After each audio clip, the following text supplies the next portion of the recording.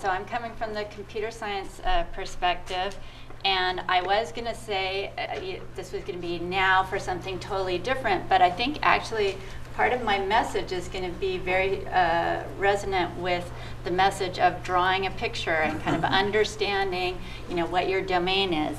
And I realized that, this is probably the most sleepy time talk slot there is. So I hope that we can make it interactive. Like any good academic, I have way too many slides, but I don't have any compunction to get through all of them. So I don't know you as an audience that well. So as much as you can give me feedback about, where you have questions, where I'm being unclear, where something matches with something that you're interested in, that will help to keep us all awake. So linked mining. Alternate title for this talk is really, okay, what can machine learning, statistics, data mining, what can it bring to you? What kind of toolkits are out there, and what should you know about them so that you know what's easy to do and what's hard to do, what's research, and what you can just get something off the shelf to do.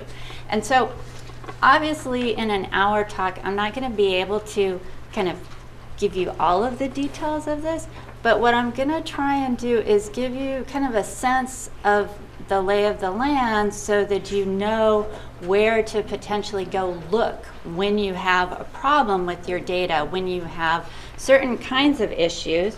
For example, the kinds of things that you can do with all of these kind of tools are, first off, make predictions. And so clearly, in the talks already, there's been some focus on how do I predict things about users, how do I predict things about content, and so on.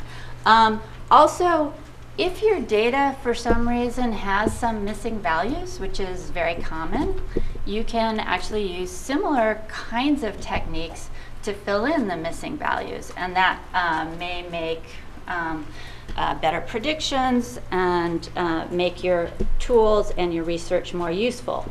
Another important aspect is figuring out what's weird in your data. Now, what's weird in your data could be really interesting because it's a scientific discovery. So, I found this anomaly. Or, unfortunately, about 90% of the time, it's really that there's some error in your data, and it's really good to look for those errors in the data so that you don't get that the average age of your musician is 150 years old. Or understand why that makes sense in your data. Then there's other things like finding patterns, identifying clusters that are all kind of useful things that machine learning can do for you. And in general, traditionally in machine learning, they've kind of grouped the top three as things that go by the name of supervised learning. So the notion that you have some training data that has the correct labels. From that, you're going to learn a model. Then you're going to apply the model to new data and make predictions.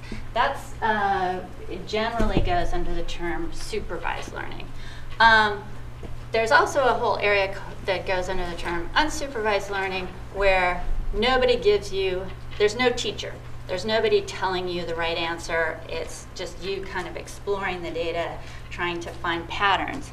And interestingly enough, if you go to a machine learning class, an intro machine learning class, it will make a strong distinction between these, saying like either you're in case one or you're in case two. But in machine learning research now, there's a real interest in kind of how do you mix these things? How do you kind of get a few labels, maybe crowdsource labels, and mix that together with your pattern mining thing. And so all of those are very active areas of research. But just to kind of get a sense of where you guys are in terms of your familiarity of machine learning, I saw at least one person nodding when I said supervised machine learning, so that's good. So if someone said, what are the top 5 machine learning algorithms, what would you throw out? You mean clustering? Clustering, that's a good one. Say again? Gibbs sampling. Gibbs sampling is a method for doing inference, but it very much fits with the prediction. It's a way of making predictions. Yeah, yeah, yeah. LDA. So, and which LDA are you talking about? So, LDA. Say again. Okay. Does anybody know the other LDA? Linear discriminant analysis. So we have two models that have the same initials that are very popular in their respective communities. Other things? Support vector machines. Yeah, two big ones, neural nets and support vector machines. Any others? Other Bayesian networks. Naive Bayes. Yeah, near and dear to my heart. My thesis is in graphical models and so on. So yeah, so there's tons and tons of examples of different models that people use. Probably the big one that we didn't mention that actually is very popular is decision trees. And decision trees have the nice property that they can be very interpretable. But there's a whole class of things.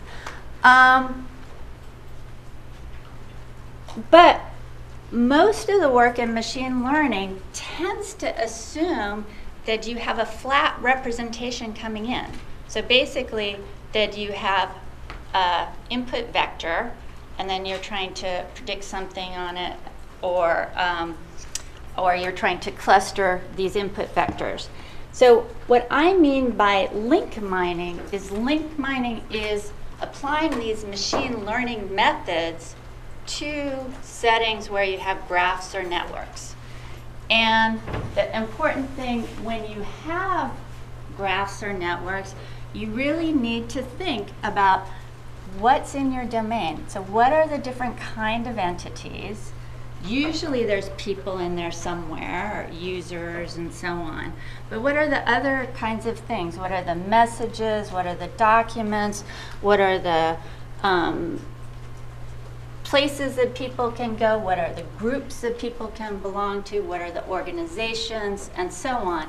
All of that is actually part of this picturing your domain and really thinking it through. Then, of course, there's the relationships. So what are those links? Of course, friends, followers, and so on. So the fact that your data is this giant heterogeneous mess of different kinds of entities and different kinds of relationships.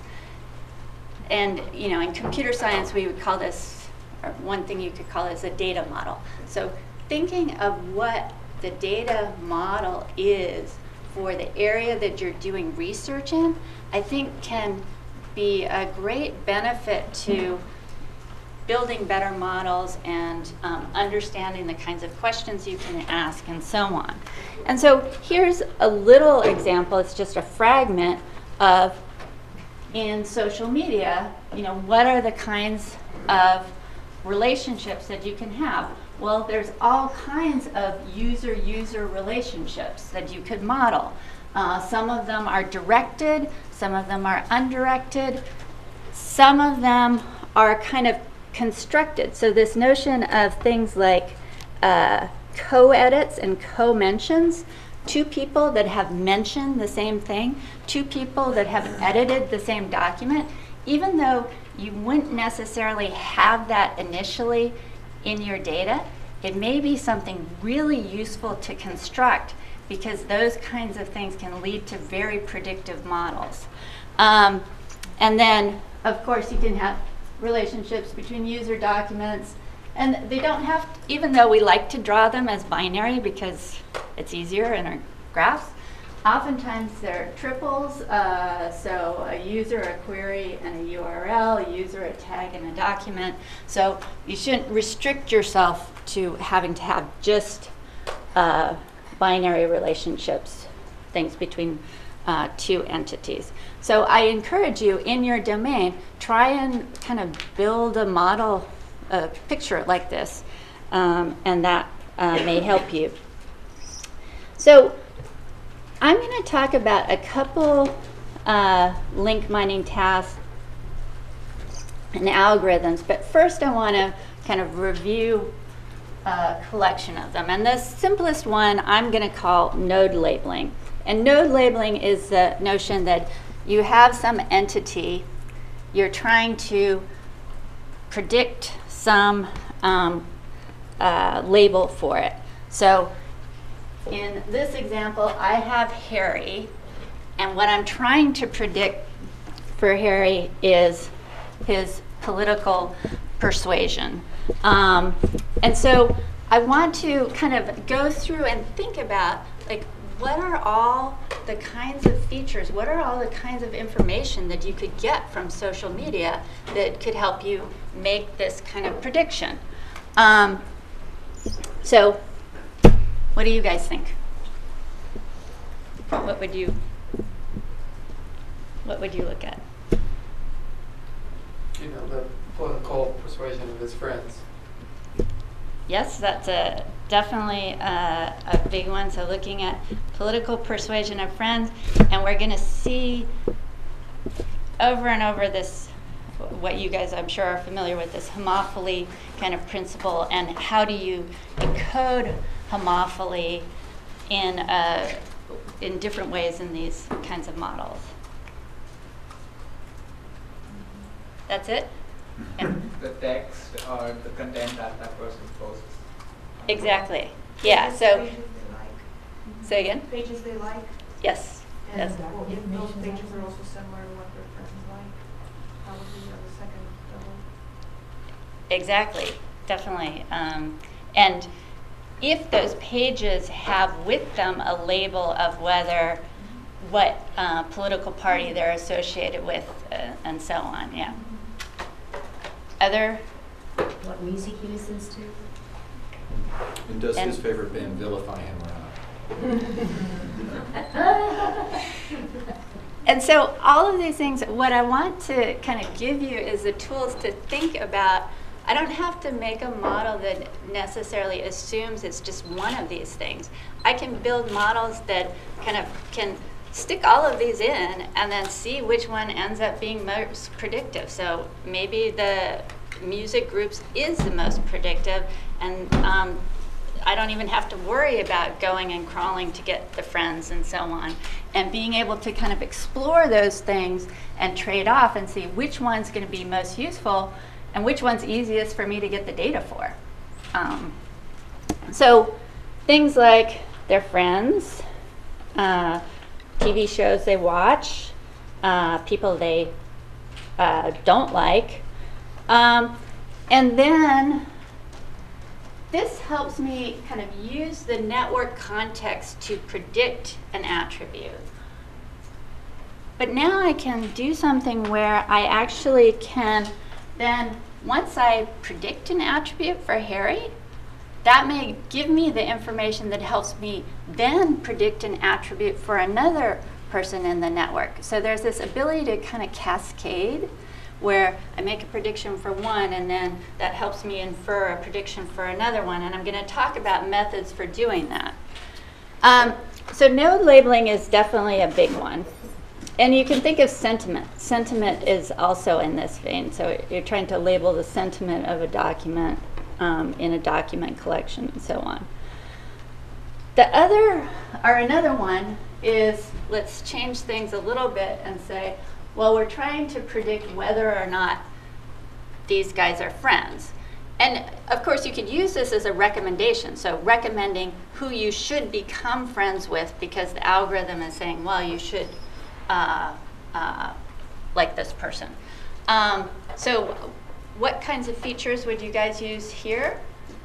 So here the distinction is you now have two entities, and you're trying to predict something about those two entities together.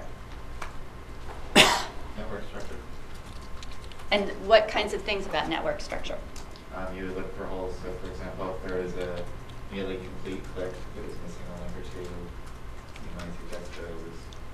Yeah, so all kinds of things that look at the local network structure between those two nodes can be predictive. Other things? Just common attributes among the two. Yeah, so looking at matching attributes. So for example, you know, are they of the same political persuasion? Can be something that predicts whether or not there should be a link. Other things? So the popularity of the nodes, there's the attraction factor of the nodes, the central ultimate nodes. Yeah, so definitely things like preferential attachment take into account the centrality of the nodes. So, and it's interesting, in some domains, two central nodes may be more likely to be linked, but in other domains, like the one that I'm thinking of is web page classification. Web pages, professor web pages, they'll point to student web pages, but they never point to other professor web pages. So, you know, taking into account, depending on your domain, the structure can fit in different ways. So it could be that they're members of the same group. It could be that they went to the same school. It could be that they have lots of friends in common. All of these are things that you should be able to encode in a model that predicts whether or not there should be a relationship. Then the next one that I want to talk about is one that maybe you guys won't be so familiar with, but I actually think is hugely important. And if anything in this talk, this is the one that I want you to remember and think about if it happens in your data, because it's really important. And it's kind of a funny problem because it's entity resolution, and I'll explain that in a sec, but it goes by a bunch of different names in different areas, which is really funny because entity resolution is about resolving names to entities and figuring out if they're the same, and the fact that they can't even get the same name for it, the concept is really entertaining. But the abstract version of the problem is, you know, in the digital world, we have all these different, you know, representations for people.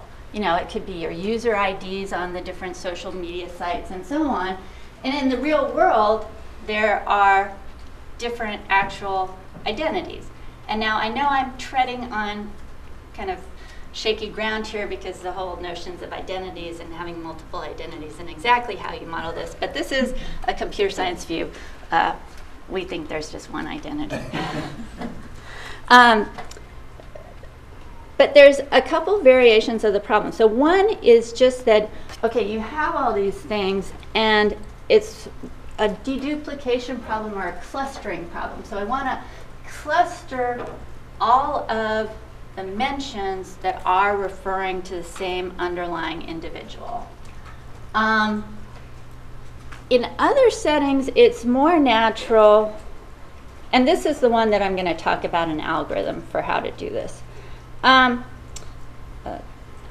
other problems, it's more that you have two databases, and you know that there aren't any duplicates within the database, so all you have to do is do the matching problem across the database.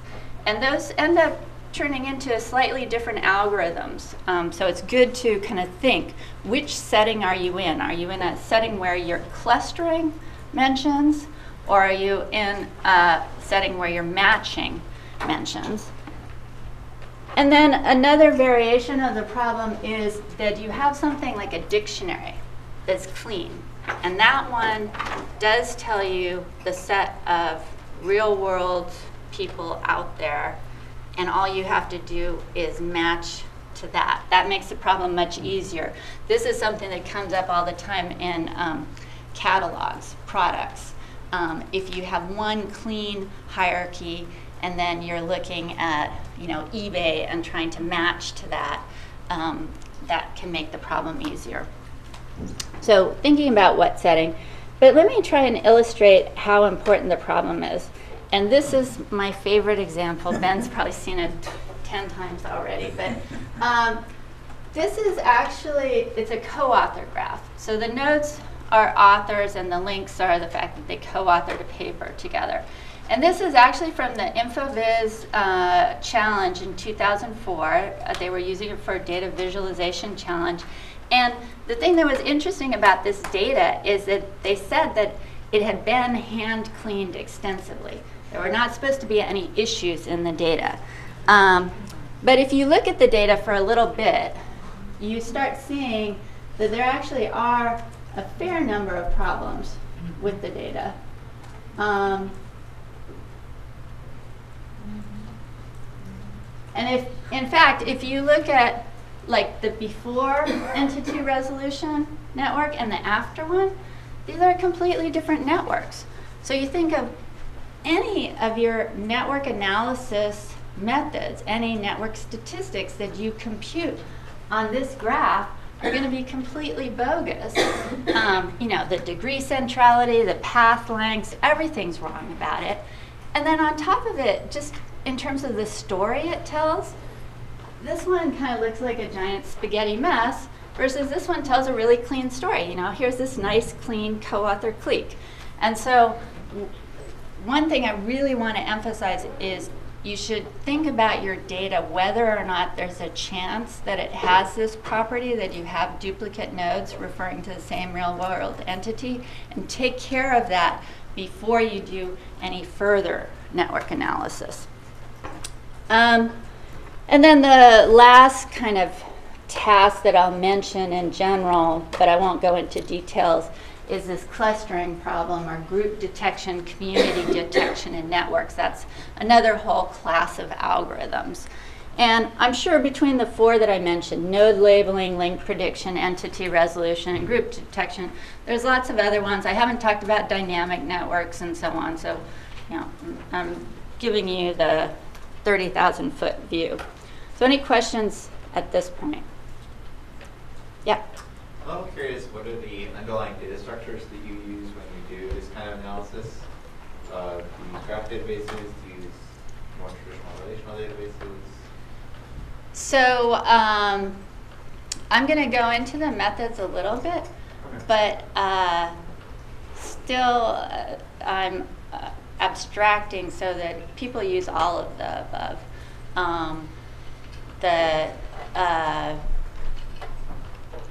There's a lot of folks that use relational databases, but then they figure out that maybe they should use a graph database, because when you're doing these things where you're doing a lot of following hops, self-joins, self-joins are not good to do in relational databases. So you should think about the features that you're going to use. I'm going to talk a lot about the features.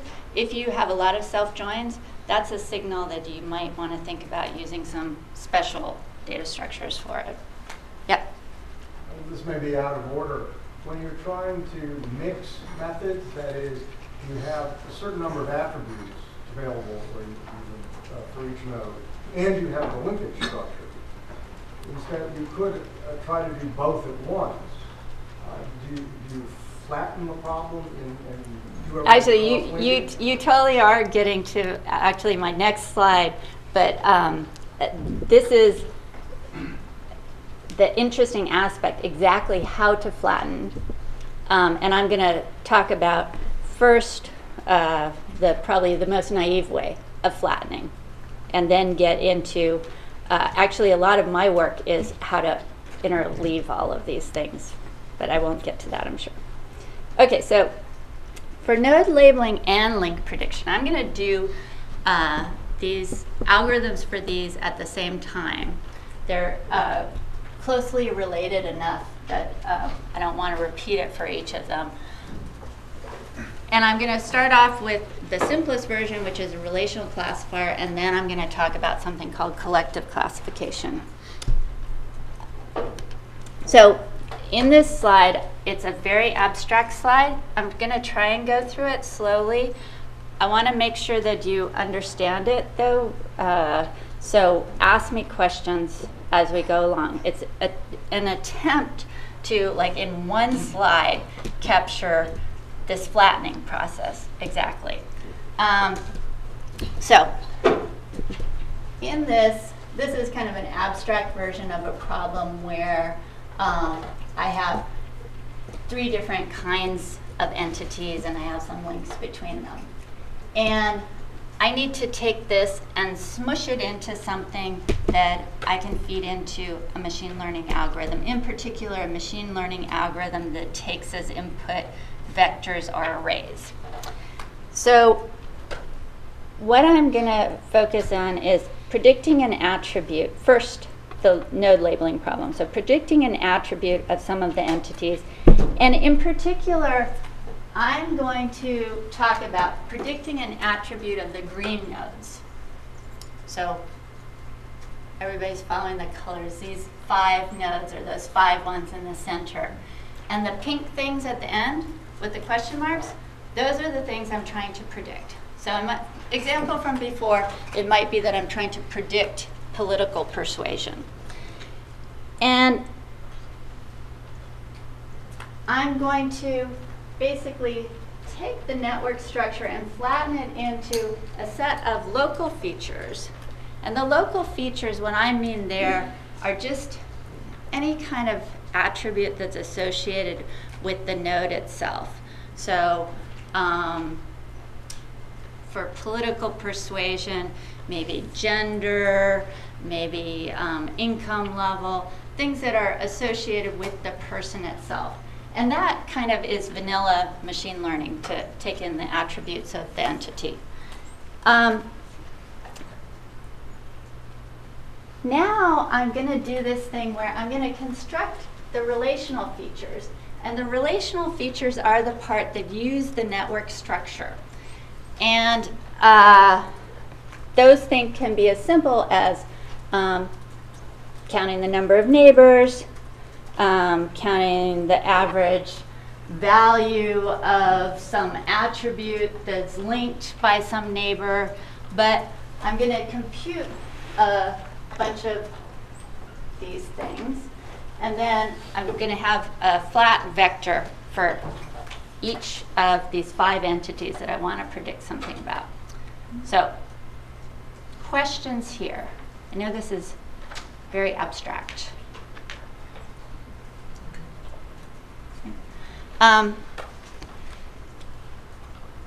So this is one version of the problem. Now I can do a similar thing for my link prediction case. So suppose I'm trying to predict links between the green nodes.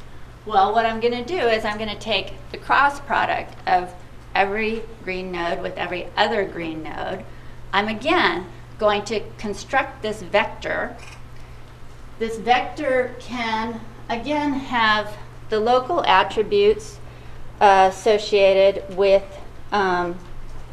each entity. But in addition, it can have what I'll call these matching attributes. So that was discussed earlier when we were talking about potential attribute types. And they can be things like how close the attribute values are, whether they're the same, and then other kinds of relational features like counting the number of shared neighbors, the number of shared friends, and so on. So I'm going to get out, again, a vector, but now it corresponds to these 2 things. And that pink box there is predicting whether or not a link exists between them. So once I've done that, then I've represented these things as fixed length features. The instances are treated independently of each other, which is probably not correct, but actually still works pretty well, so it's a good thing to start off with. I compute these relational features, and then the cool thing is I can throw any classifier at it. So of the things that we talked about, naive Bayes, neural nets, support vector machines, decision trees, once I've done this flattening, I just used existing machinery for this. So that's really cool. The art, however, in all of this is the construction of the features. So being the domain expert that knows what are useful features to encode is really important. So while a lot of work in machine learning is very focused on the different exact method, which mathematical optimization are you using? In reality, I've seen this over and over again. You look at the two systems and it's, well, one was using this feature, and if you give that feature to the other algorithm, it will do just as well. So something to keep in mind. How am I doing on time? You've got plenty, 20 minutes and then time for questions. Okay. So just briefly to say, two examples of many out there that do this kind of relational classification. One is actually predicting ad click-through rate on web pages. And this is based off of a paper. I'm not going to go into all the details on it. As I was looking through the slide this morning, I was realizing that I actually don't remember some of the details about it, so don't probe me too hard on this. But hopefully it gives you a sense of the kinds of things that you can do in a web domain where we have an ad here, and we're trying to predict the click-through rate. So how many people will click on this ad? How do we estimate this? Well, we're going to kind of view this whole network of how can we draw in information that will help us do a good job at predicting this. And the standard way of doing this is using the bid terms for this ad to then get to other ads that have the same bid terms. And for example, doing something like averaging their click-through rate, using that as some input to the making this prediction, using the average click-through rate of related things through synonyms and so on, using information about the number of web pages that contain these bid terms, the number of queries that match these things, and you can kind of construct these rich information that you can then feed into your algorithm, try and fit a model that will predict this. And this would be probably a regression model, so it would be predicting the number of click-throughs, having done this flattening. Another case study is for doing link prediction, and this is predicting friendships. It's actually joint work with Jen Goldbeck from several years ago, where we were looking at PetWorks. So Jen has done a lot of work in pet social networks. So Dogster, Catster, and Hamsterster, or something like that. I always remember the distinguishing the thing that she said about Hamsterster was that most of the hamsters were dead. Which is rather sad. But anyways, so you can say what you want. These are really human-constructed pet works and so on. But what we were looking at is trying to predict whether there would be a friendship link between two pets. And you can do things like do these matching predicates, like say, well, if they're of the same breed, maybe there's more likely to be pets. But then you can do these kind of structural features, like looking at first off just the count of the number of friends they have, looking at the count in the overlap of their friends. In these networks, they also were members of families, so you could say something about, you know, how friendly they were with their families and add that in as a feature.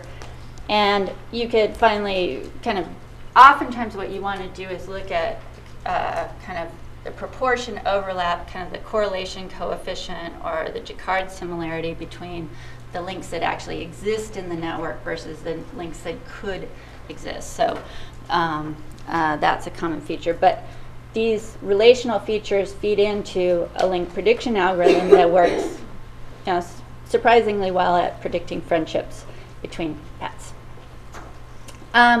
So the key idea in this relational classifier work is the construction of these features. And so the features can be attributes of entities, match predicates, attributes of related entities, some sort of structural features or based on overlaps and sets.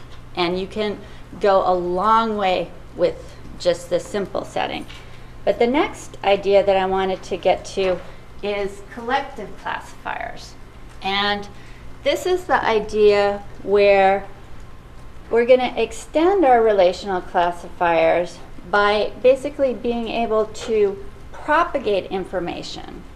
So I'm going to make a prediction. Once I've made that prediction, that's going to feed into other predictions that I make.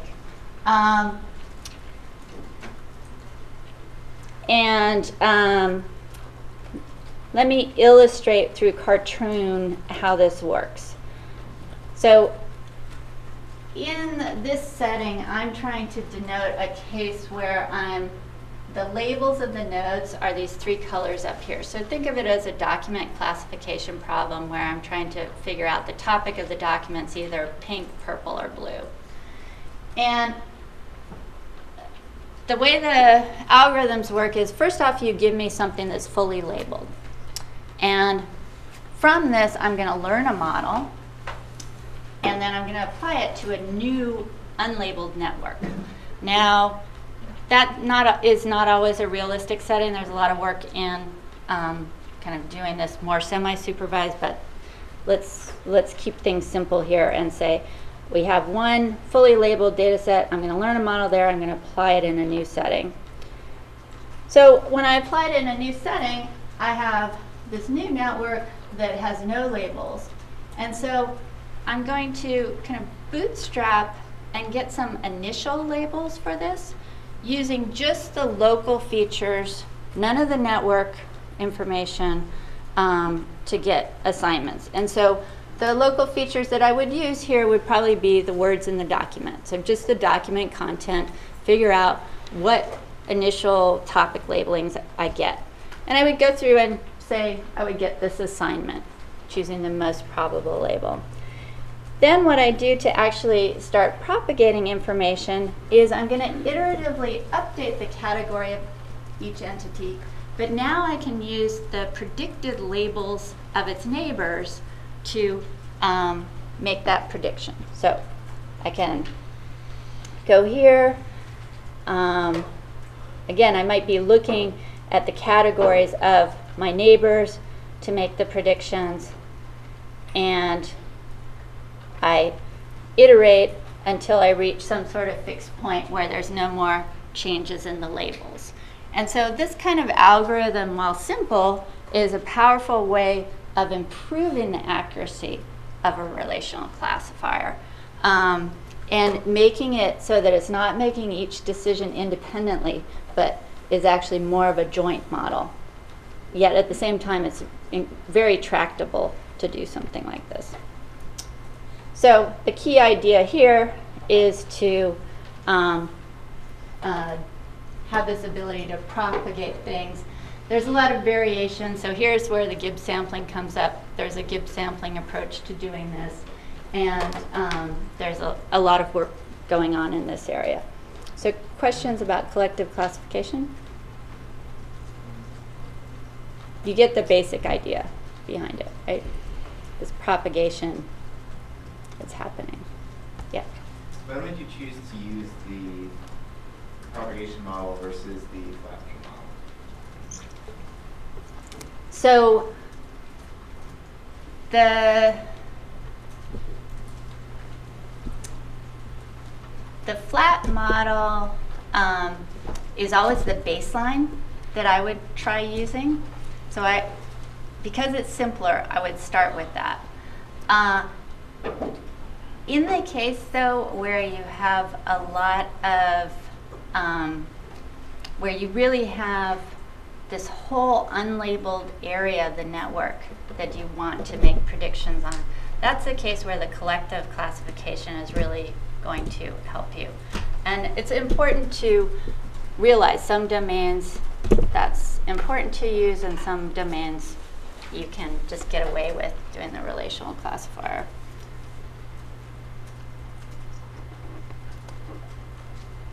Okay, so entity resolution. So I want to talk briefly about entity resolution. So this is the problem of mapping these mentions to real-world entities. And the two kind of things to distinguish here are there's an identification problem, which is basically figuring out all of the aliases that refer to the same underlying entity. But then there's also an interesting disambiguation problem. The disambiguation problem is the fact that in some cases, I may have exactly the same string. So I have this J Smith here and this J Smith here. And in one case, it refers to one entity, and in another case, it refers to another entity. You know, how am I going to figure that out? I need to encode enough context to make this decision. And the kinds of information I can use, this is actually from that little fragment from before, where the square nodes denote the two nodes that I'm trying to decide, are they referring to the same entity or not? And then the way that I've drawn this, this is based on work with Ben Schneiderman and colleagues on dedupe. I'm taking it out of context of the tool, but is to show the shared relational context in the center. So these are the co-authors that are in common. And then on the sides are the co-authors that are not in common between the two, or at least that I, at this point, think are not in common. And so in this, I can see, okay, here's two names. There's one character difference between them. They have some shared co-authors. And in fact, it turns out that they do refer to the same entity. Here's another case where I have two names, one character difference between them, and they have no shared co-authors. So I can quickly kind of see, okay, these probably aren't referring to the same entity, and it turns out, in fact, they're not. But then, actually, the most interesting thing, kind of like the collective classification, is there's also a propagation effect that can happen here, where I can figure out, say, that these two Elmendorf references are the same, and then once I merge those, that gives me additional evidence that helps me merge the Singer references, where the Singer references, you know, maybe those names are so common, I wouldn't merge them without having this additional information. So again, there are algorithms which allow us to do this kind of collective entity resolution, propagating information. And the way they work, I think I'm going to skip through some of this animation for time, is to basically form, and I'm sorry, of course, I leave on the math slide, but the idea is simple. I'm going to use these kind of features that I talked about before, these relational features, and I'm going to basically predict a link where that link is predicting whether or not they refer to the same entity. And I'm going to go through and I'm going to measure I'm going to do a clustering based on a similarity function I define on these attributes. And I'm going to perform a greedy agglomerative clustering where I trade off the similarity of, where'd my mouse go? Okay. The similarity of the attributes in a cluster, so the set of mentions, and the similarity of the neighborhood, or the things that they're connected to, the co-authors that they're connected to, and then I'm going to basically go through and repeatedly merge things that are most similar to get out my clusters. So this will solve the entity resolution problem. And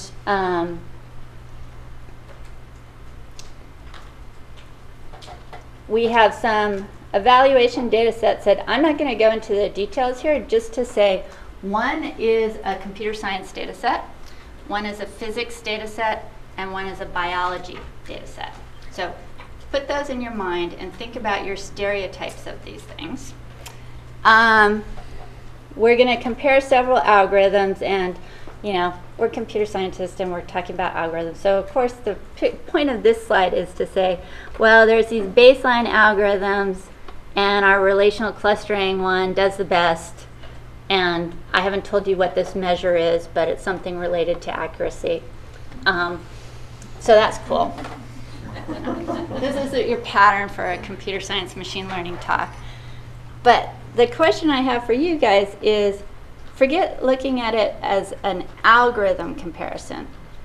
Look at it instead as a column comparison. We're basically going from something that only uses attributes to something that uses the network structure, going down the column. In the first case, computer science, we get a little bump up from using the network structure. For the physics data set, actually, it's a big enough data set that doesn't look like it's that good, but it does give you a lot more examples. Versus the the biology data set, that's the one where we're really getting a big benefit from the network structure. So, any theories for why?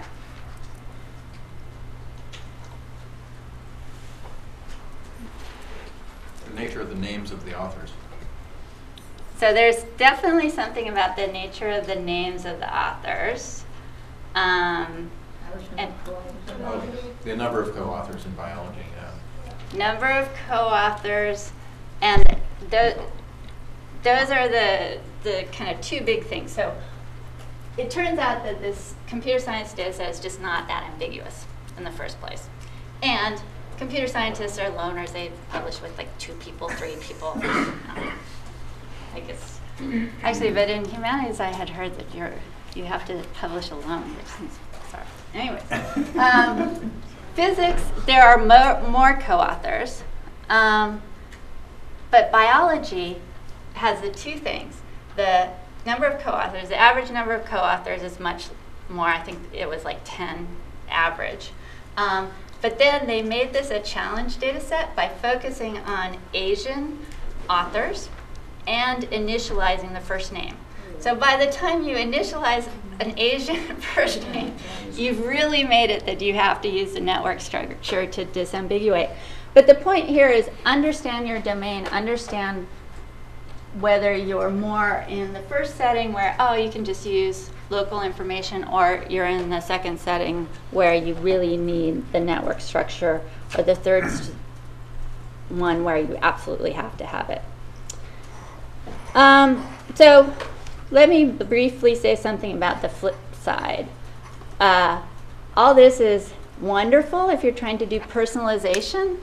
So I'm trying to know as much as I can about you to give better recommendations for music and search results and so on. But it's also kind of creepy if you think of it from the other side of, well, all these things basically correspond to something that I can predict about you. And one of the ones, entity resolution, is basically identity disclosure. So how easy is it for me to map from your user ID or your anonymous query to the real world person that you correspond to? Attribute disclosure. Political persuasion can be a sensitive thing, and certainly sexual orientation and so on. There have been lots of studies that show these are very easy to infer, even if you've hidden your attributes. One piece of work that we did, so you're familiar obviously with the homophily one, that if you know this label for your friends, you can infer it. But even on a site like Facebook, where you can control the privacy of your attributes, it at least used to be the case that one of the things you didn't have control over is if you were a member of a group, it was a group owner that could publish who was a member of the group. And so even if you've carefully hidden all your attribute information, by the fact that you're a member of a group, if that group is a group that's very homogeneous in a particular sensitive attribute, it's very trivial to infer that. So taking that into account. And so there's a variety of mappings from link mining to these kinds of things. So there, in my group, we do a lot of stuff that actually has to do with networks and analyzing them more than just these tools. If you want to look at them, go to my web page. In particular, I feel like I can't go to an HCIL supported symposium without mentioning we do a little bit of work in visual analytics, usually with a lot of help from people. So I'm very interested in kind of where machine learning meets visual analytics to have confidence in these predictions, because a lot of times the statistical confidence you have in these things is really low. And so yeah, it can help you rank something, but then present it to the user so they can say, you know, oh, you just totally screwed up on that one, and then feed that back into your algorithm to improve your algorithm. So the conclusion is that link mining algorithms can be very useful in this space, so be aware of them. There's a lot of active work in this space, and despite the fact that sometimes you still see algorithms that really talk about just a single kind of node and a single kind of link, we really need things that support multiple kinds of relationships, multiple kinds of entities, and so on. And these kind of collective algorithms are interesting because they can propagate information in useful ways. And there's a lot of pitfalls to be aware of. So the statistical confidence you have and the privacy, but then there's this kind of trade-off with the benefits of improved accuracy of models. And so one needs to be kind of cognizant of these two things going on. So, thanks.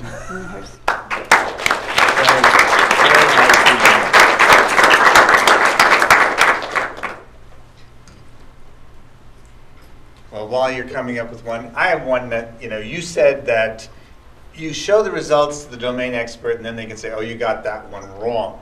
But the most common thing that we see when we show data mining results or statistical analysis is the domain expert says, how come you got that result? And it's very unsatisfying to say, well, the statistics did it. So decision tree models give you a handle on it, but the methods that really work and the interfaces that I think are most successful, which I'd like to encourage, are ones which enable the explanation of the sensitivity analysis of the variables and which factors most led to a particular selection. So which of the methods are amenable to providing the kind of feedback which gives understanding, not just results? So I totally agree with this, and I think that to cast dispersion on my colleagues, that a lot of people in machine learning, they want to twiddle with the math, and they're not interested in this aspect. But for example, and it's a hard area to get into because you need so many different pieces. But this is selling my own stuff, but this G pair is very much in this notion of being able to have multiple models, be able to compare the output of the models, be able to see when they agree, when they disagree, and then be able to drill down. And the interesting thing in these collective algorithms is also seeing like cascades of errors and being able to kind of have something that allows you to follow these. In some of the models, there is something that you can interpret as there'll be a weight on the features.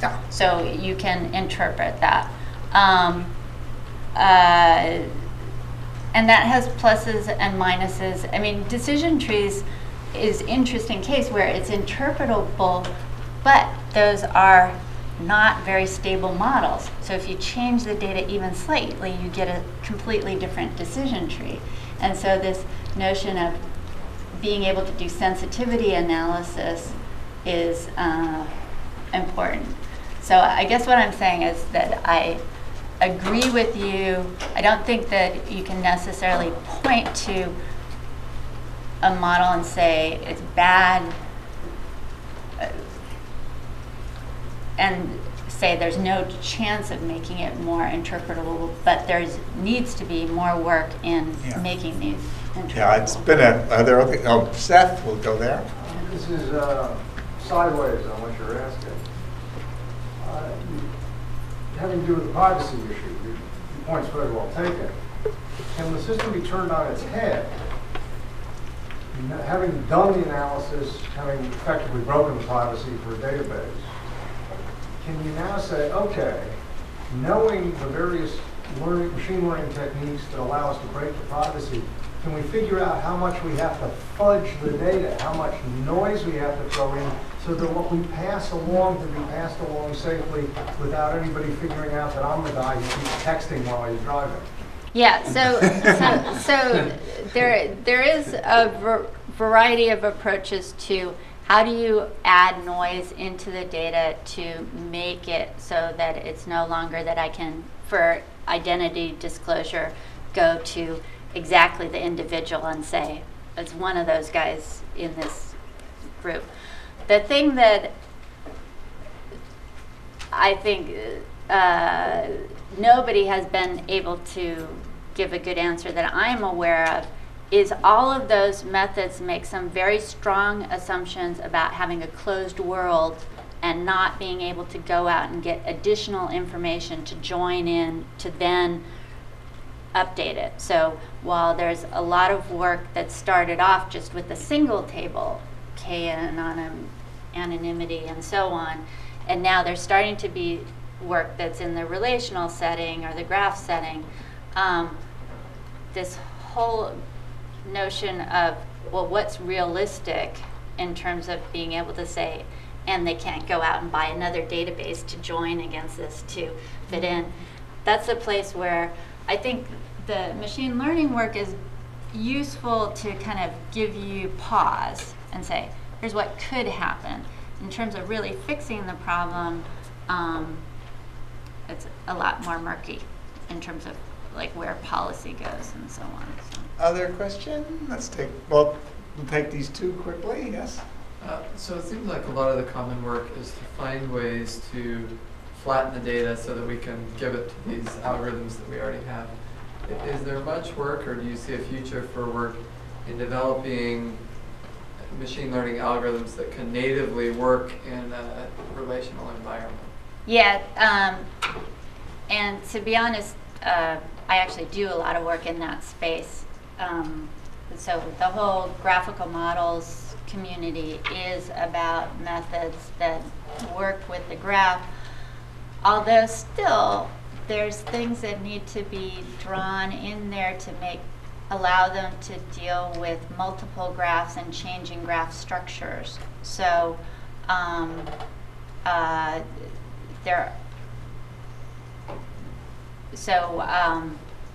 here I'm trying to give you a approach to, you have off-the-shelf things, how to approach them. The interesting thing is there's a lot of people that advocate having these big joint models, and oftentimes these ones beat it. So it's good to know about these and start with these before going to these. And Gerhard's last word. So you ended with showing us some trade-offs of saying, well, we have better understanding, personalization, and on the other end there are privacy violations. So can these trade-offs be resolved, or will they always be with us? And I mean, I have thought about a few more. I don't know whether you are familiar with filter bubbles. Mm-hmm. No. Well, so we leave that around away. But for example, another thing is to cope with the machine learning techniques to avoid information overload. But then we know from experience that sometimes serendipitous encounters, which run exactly at the other end, turn out to be really the most important elements in our life. Yeah. So do you see sort of, that these trade-offs can be resolved, or will they always be with us? I think it's important to be aware of them, and exactly this information overload is a perfect example. So it's like I could learn this classifier that tells me, oh, I always answer email from so-and-so quickly, although mine would say I don't answer it quickly from anybody. So, but then it's going to miss out that I got a new email from some person that I've never heard of that's, you know, offering me some amazing opportunity and so on. So this, are you trying to predict to the common case, so you're finding patterns, or are you trying to detect anomalies and alert to anomalies? Somehow I think that that tension is always going to be there, but having systems that can allow you to flip back and forth and say, okay, turn my email answer ranker thing on autopilot and let me quickly go through these, and then switch it over and say, oh, you know, tell me what's unusual in my email today, and kind of go through those and have people be aware of these patterns and potentially be able to inspect them more. So the notion of actually having a ranker that I could go in and look at, and I see, well, these are all the things it's using, and then I'd have a better understanding of, am I okay with the things that it's going to miss? You know, in certain cases I might be. So that's some parts of the elephant. Thank you, Lisa. All right.